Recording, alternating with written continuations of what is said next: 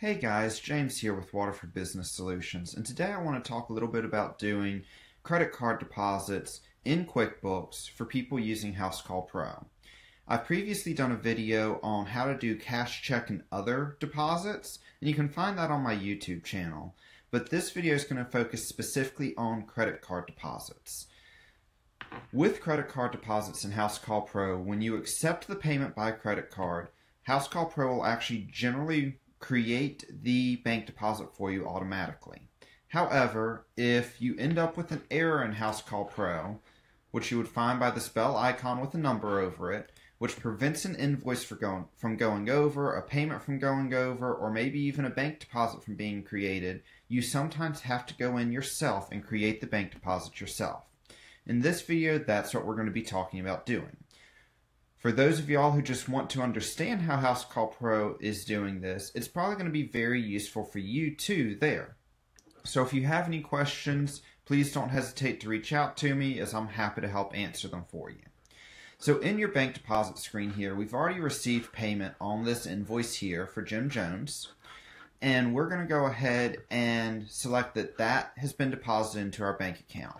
Now we would determine that by our My Money page in Housecall Pro. The My Money page in Housecall Pro gives us a list of all of our payouts. Now My Money page is not active because I don't physically use the My Money page in Housecall Pro.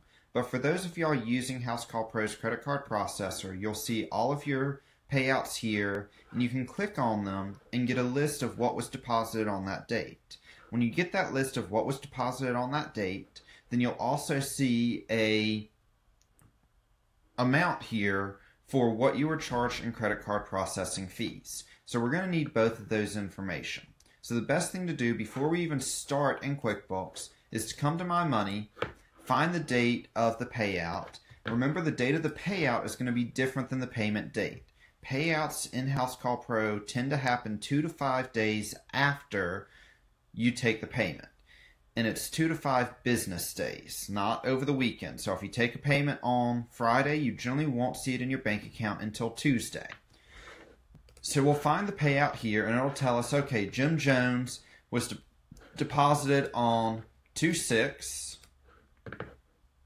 because we took the payment on 2/4, so it should be deposited on 2/6. So we would want to make sure that we change that date. Whenever you go to the deposit screen in QuickBooks, it's going to be for the current date. So if it happened previously, make sure you change it, especially if you're going back beginning of next month to fix something to do your reconciliation for the prior month. So we'll come here, we'll change this date, select Jim Jones. We already know he paid by credit card here. And then we're going to come down here to add funds to this deposit. What we're going to do here is we're going to tell QuickBooks what funds Housecall Pro pulled out. So we're going to receive funds from Housecall Pro into our Housecall Pro credit card processing fee account. And then in the amount field, again, you'll see an amount of what you were charged for the fees here. Your fee structure with Housecall Pro can vary depending on which subscription level you're with them, or if you're using their handheld card readers, because those give you a steep discount there. I'm going to just use kind of an average fee of about 2.9%.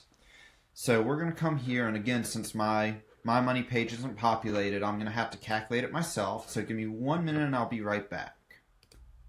Okay guys, so I went ahead and did the calculation, and the amount that I should be charged on this at a 2.9% processing rate would be $147.90. So we want to put that amount down here. However, if we put it in the positive, we're going to be depositing $5,247.90. That's not what we actually received in our bank account, because with Housecall Pro, they pull out our fees before it goes into the bank account.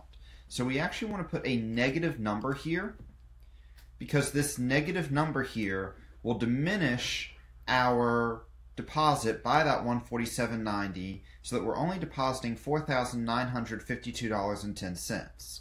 That should match the total amount up here for the payout. If it does not, then you have not got all the fees in there, because we want the total amount of this bank deposit to equal the total amount in Housecall Pro. The other thing that this is doing, rather than just matching what's physically going into your bank so that you can match it on the bank feed and reconcile in QuickBooks Online at the end of the month, the other thing this is doing is it's physically recording into a cost of goods sold account, which is this Housecall Pro credit card processing fee, an expense of $147.90. So that when we look at your profit and loss sheet for the next month, we will see that expense right there already recorded.